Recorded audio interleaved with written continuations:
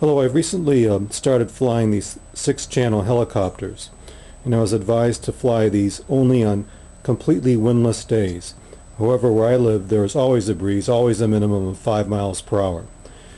So I've been using the training gear, and the problem with this one is on windy days this thing tends to flip, and also I break the carbon rods and the ping pong balls get crushed.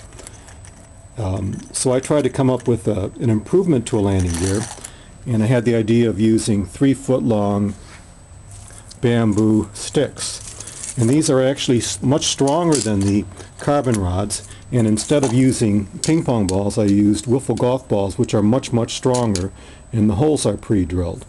The cost for this, the bamboo sticks were 10 cents a piece, and the ping pong balls, or the golf balls, including that, cost about $1 for the entire device. And this can fold up. I just have a piece of tape on the middle to hold it together to store it. And I've had about as many landings on this as I have with this one.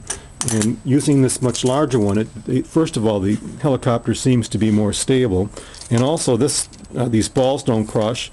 And I've never had one of the bamboo sticks break, but even if they do, I bought a package of 30 for $3, so the cost is insignificant. So using this, I'm now able to land the helicopters even when there is a breeze. I know a good pilot wouldn't have to do this, but I think if you're learning like I do, I would advise making this version of the training gear rather than using the commercially available ones, as the advantages of this are I've had essentially eliminated landing crashes, because with this one it does not dig into the ground and flip over as has been the case with this one. So hope you try this and look forward to your comments.